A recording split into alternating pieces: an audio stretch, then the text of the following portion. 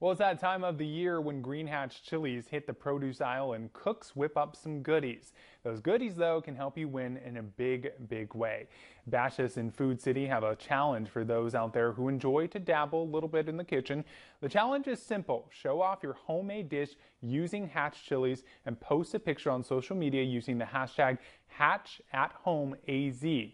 We spoke with someone with Bashas' who says these chilies are the perfect ingredient for your masterpiece.